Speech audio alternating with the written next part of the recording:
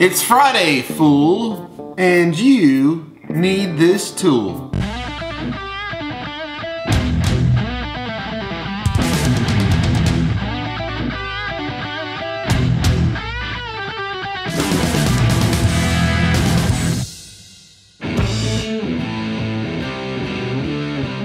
Welcome back to another glorious episode of It's Friday, fool, you need this tool. My name is Kyle Voss, and on Fridays, I bring you a tool.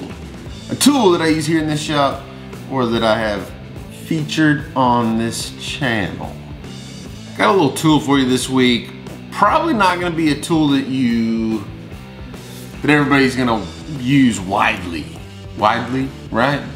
But sometimes on this channel, what I like to do is just bring you tools to kind of stimulate the brain, educate you on what is available, what's out there, what it does, how things are done, right? Like how it's made, the Fab Forms version of how it's made. I don't know. So that's kind of the deal with this week's tool. This week's tool, something you may or may not need. The thing that's cool about it is I'm gonna show it to you, show you how it works. And then one day in the future, when you need to do something like, oh yeah, I remember how that's done. I've seen that tool. I understand what I need. I understand how to do the job. And that is the hog ring pliers. Now, for anybody that's done any kind of upholstery or just live out in the country and maybe have a farm, I don't know. You probably know what hog ring pliers are. I'm about to show you if you don't. So I've got these bad boys left over from when I was working on the C10.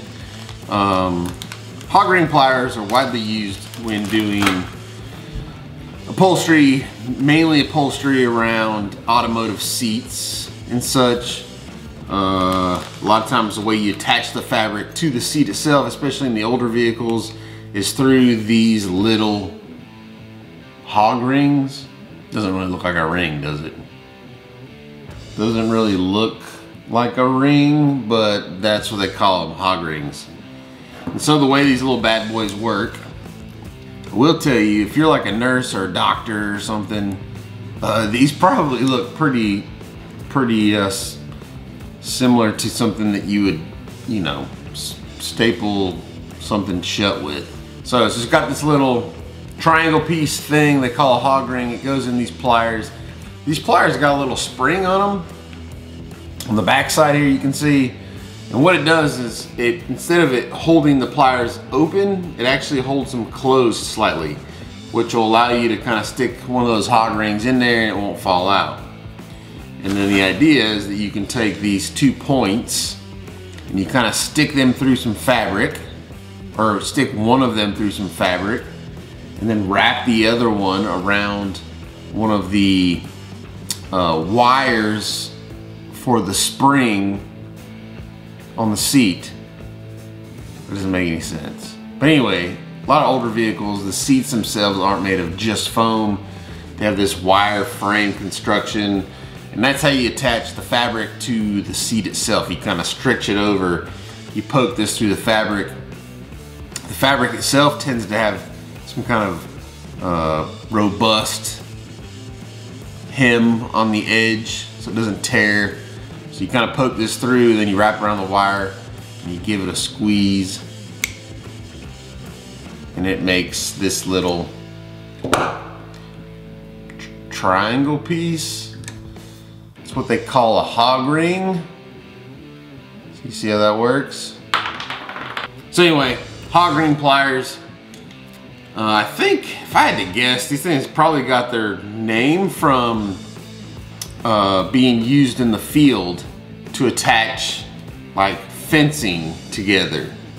Makes sense to me. Hog ring, you gotta make a hog fence, you gotta attach the, you know, whatever. So anyway, pretty simple. You can buy these things in a kit. Now I will tell you this, when I was working on Caliente, redoing the interior on that thing, when I bought the new seat cover piece, it came with some hog ring pliers and hog rings, or it said it did. What I got was nothing you'd want to mess with. It was awful, which is why I bought these. You see this nice little ring, turned out Nice and clean, good little piece, easy to do. The ones they send with it are junk, they don't work. You're just gonna fight it. So you can buy a little kit like this, comes with a bunch of hog rings, with the hog ring pliers. And you know, I think it was like under 20 bucks or something. It was super cheap. Give you another little demonstration. So that ring just goes in there, like so. If you look too this way, you can kind of see maybe that the ring piece itself is kind of offset slightly. So when you do squeeze it, they don't touch each other. They kind of, yeah, kind of offset overlap. So anyway, there you go. If you got an old car, you want to redo the upholstery, it's actually really easy. A lot of the kits you buy now, all this stuff's already sewn together and done. You just kind of stretch that thing over the frame, some hog rings, kind of clip that thing on there and you're good to go. If you don't know, now you know. This week's tool, hog ring pliers, used for automotive upholstery or making a hog fence. All right guys, as always, thank you for joining me. I'll see you guys some more this week. Got the camshaft for the bibster, gonna put the whole engine assembly back together and get that thing wired up and fired up. Anyway, it's Friday, fool.